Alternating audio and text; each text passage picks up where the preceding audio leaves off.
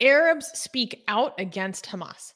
Arab intellectuals and Saudi journalists are vocally condemning Hamas's large scale attack on Israel on October 7th, 2023, challenging conventional narratives within the Arab world. These voices argue that the attack serves the Islamic Republic of Iran's regional ambitions and undermines the Palestinian cause rather than advancing it. Critics warn that the attack not only hampers peace efforts, but also exacerbates the suffering of the Palestinian people. They draw parallels between the attack and past terror incidents like 9/11 and Hezbollah's action in 2006, questioning the world's tolerance for such organizations. The Egyptian-born U.S.-based reformist author and researcher Hussein Aboubakr Mansour states, quote, "I'm not asking you to love Israel. If you are critical of Israel and believe there should be a Palestine, please continue to do so. What I'm asking for is courage to not pretend that the murder, the abuse of women, and the kidnappings we all witnessed are not an accurate representation of a morally catastrophic system that we all know is unfortunately all too common and in need of an honest conversations and serious attention. Stop deceiving yourselves and let's engage in a dialogue about how to bring about change." End quote. Far from being a rallying cry for Arab unity against Israel, the attack is seen as a catastrophic miscalculation that could result in the destruction of Gaza and loss of civilian life. These dissenting voices are arguing for a reevaluation of strategies, advocating for diplomacy and peaceful resistance as more effective paths forward. So, this is very interesting. So, I'll give a little background about why I wanted to cover this. So basically, especially in the first week after the attack, I was incredibly disturbed. I was incredibly disturbed not only by the attack that we were seeing, by Hamas's glee in advertising, not hiding, openly advertising what they did. Um, and I was incredibly disturbed by what seemed like a mass inability to talk frankly and just straight up condemn what happened.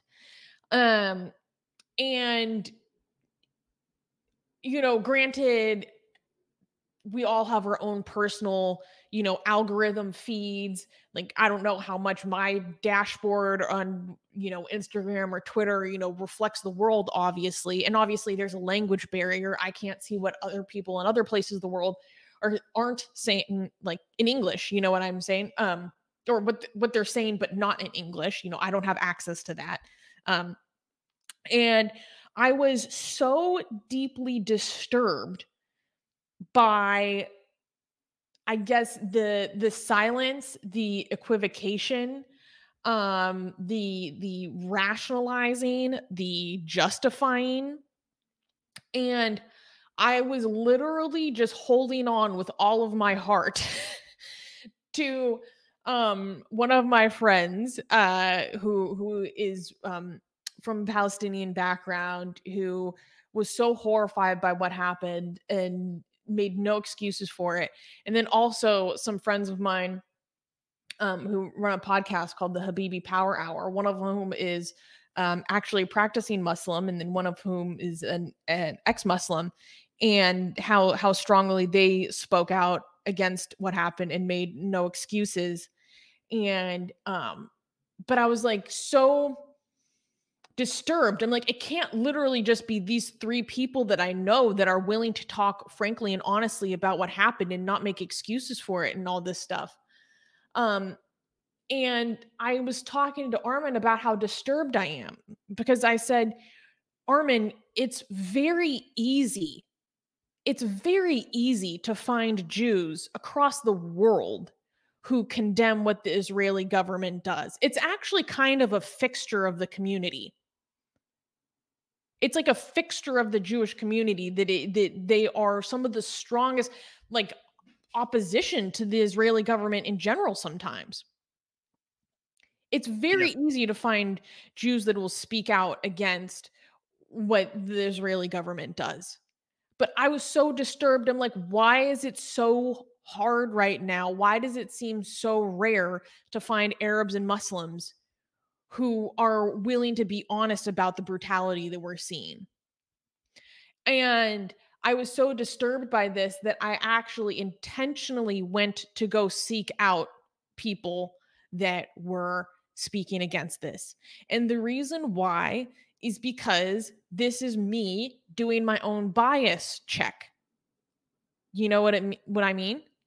When my algorithm is pouring me with nothing but examples of people equivocating and actually celebrating the barbarity that we saw on October 7th, if I'm not careful, that is going to deeply influence my opinion about an entire collective of people. And when that happens, it's a human fact that we'll start experiencing less sympathy and then start, in less empathy, less sympathy, and then humans just have a tendency to start excusing brutality when we see people that we believe to be less human being treated poorly, right? And so I managed, as I was doing some digging, to find a couple of very interesting influencers from different regions, who are mostly Arabs, who are speaking against this and also have their own methods of trying to promote peace in the region, right? And but much to my surprise, the number one source that I found of examples of Arabs and Muslims coming out and speaking strongly against this was actually all collected and organized and translated by Memory TV. And this is hilarious because Memory TV is accused of being Islamophobic and bigoted and racist and all this stuff.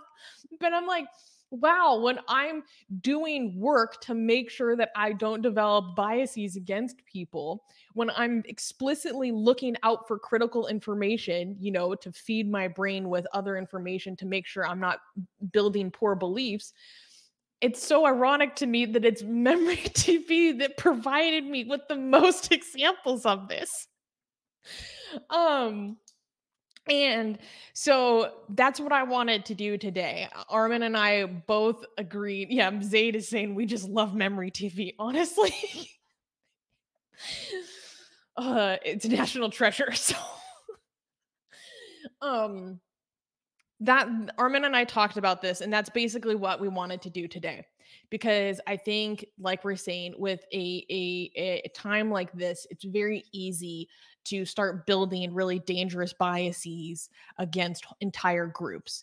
And the fact of the matter is, we don't know everyone from these groups, and it's important to go and do the work of demonstrating to ourselves that not everyone thinks this way, right?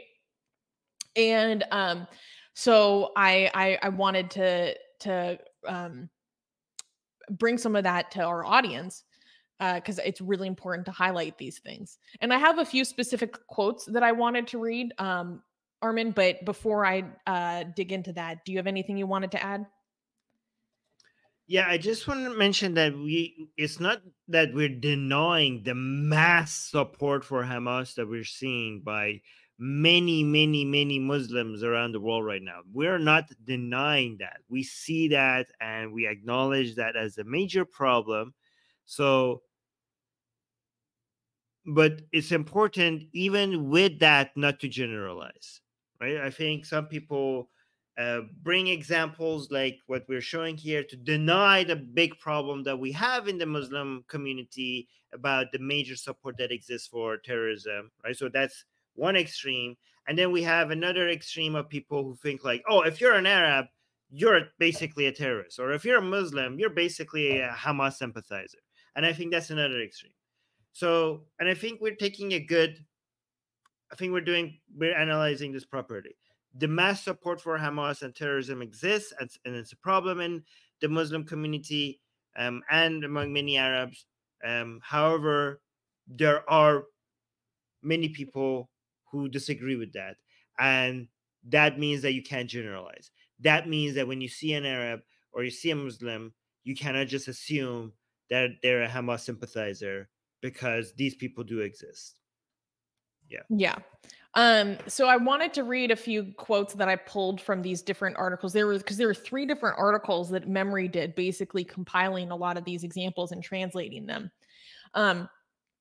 So some of them come from Saudi intellectuals, some of them come from Arab influencers. There's a big variety.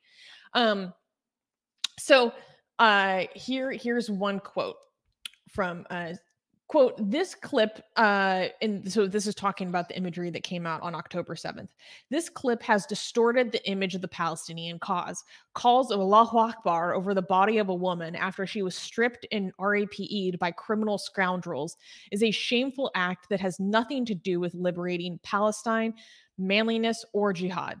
The question is, what will happen now? Israel will kill thousands of innocent Palestinians and will destroy infrastructure in the Gaza Strip. And then Hamas, its scoundrels and mercenaries, will cry, "Oh, Arabs, where are you? Saudi Arabia is betraying us. You are normalizing relations in Israel. We want support. We want money. We want and want." What do you think of that? That's pretty strong. I don't know how to add to that. Another reaction from someone was, this video with its shouts of Allahu Akbar will spread all over the world. This is the greatest gift we could give to the enemies of Islam and Muslims. Another person said, just as we are opposed to the bombing of Palestinian civilians by Israel, we must oppose the killing of hostages. And then another user said, quote, the only one benefiting from Hamas's crime is Iran. And that's the what Islamic Republic. Yes, Iran is not Iran is not benefiting from any of this. It's the Islamic Republic who's benefiting from this. Yeah. The Iranian people are suffering because of all of this. So just and one person had this interesting quote that I thought was really important. And it said, quote, these events happened, were documented, and were publicized, but most of the Arab media did not show these Hamas videos or even the blurred versions of them. That was a mistake, because if they had shown them, they would have enabled the viewers and readers to understand rationally, not to condone, Israel's unprecedented response and the rapid and effective Western support that it quickly managed to mobilize. And I thought that was an interesting thing to note as well, this idea that the atrocities are being hidden from the population, so that when the population then sees the very strong reaction that it garners, they're confused and they don't understand where such a strong response is coming from, because they were not allowed, or the truth was hidden from them. And what I thought was really interesting was that quote that I gave when I was giving the summary text of the quote where the man was saying that he's not asking you to love Israel, but to just be honest about the morally catastrophic system that we all know is too common. I was very intrigued by that quote, and I went to go read the full post. And it turns out that this Egyptian reformist actually follows us on Twitter. And I started to look into his writings, and his writings look like fire. So I might come back to you guys after reading some of his work, because I was immediately obsessed. But yeah, I just thought this is an important thing to cover. Yeah, I'm glad you did. We got 2 super chats. Let's do that because we need to move on to the next news. Okay. I can't remember what this person's name is. Is it Hadebna Ad? Ibn Ad. He said, "Make Atheist Republic great again." LOL. Excuse me? What does that mean? No. And thank you. Prashi gave us 20 Canadian dollar super chat. Wow, thank you. That's very generous. Scene, what do you think of Islamic Dawa orgs with a fixation on highlighting white female converts? They are used for marketing Islam. How these females reject Western lifestyle for Islam, white converts are seen as a prize by extremist Muslims. Well, yeah, exactly.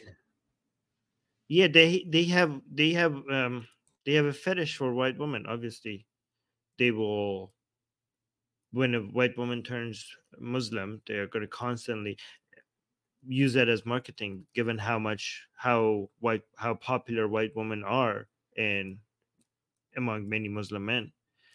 And they constantly try to marry them as well. As soon as, if you're a white woman and you're struggling to find, no, I shouldn't say that. But if you convert to Islam, there will be Muslims lining up trying to marry you.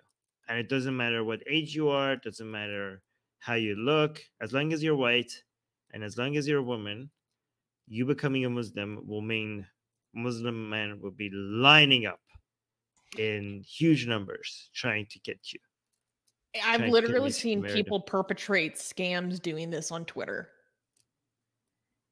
Like Yes. someone will set up a fake account being a Oh. white woman, being like, I just took the Shahada, like, please help Oh, me yeah, out, yeah, yeah, yeah. Muslim brothers and sisters, like, I need money to buy hijabs or something. And then it and it's all fake. And they just know that this is an easy way to get money because people are gonna like just jump at the opportunity and highlight them so much. There's like multiple examples of people scamming using this. It started with white women realizing how much money they could make off of this by saying that they're Muslim now, and a lot of, and oh, I'm Muslim, and now, oh, here's what you do. If first it was Muslim white women saying, I'm a Muslim now and I'm being discriminated against because I'm a Muslim, and now I can't like pay for stuff, and here's my GoFundMe. Easy way to make money. And then some people realize you don't even have to be a white woman. You could just have a picture of a white woman in a hijab and just set up a GoFundMe, and that's easy money. By the way, it also works on the other way around. I've noticed with girls, if you're Korean, okay, and look like K-pop boys, What? right? So yeah. So if you're a Korean boy, if you become Muslim women, young Muslim women will go crazy for you Oh, and work for, yes. So white women converting to Islam and Korean boys converting to Islam, it works either way. So it's the cheat you code. didn't know that? That was a big thing. Young Korean boys converting to Islam. It was like their social media was exploding with Muslim girls. It was such a good way to get. Oh, you didn't see that? I should have said I that mean, to I you. know about like this Dawood Kim guy, but I didn't know that there were examples besides Oh him. yes. Yeah. Oh my gosh. Japanese might work as well. If you're Japanese, it might work as well. Yeah. As long as you pass for K-pop looking. Yeah.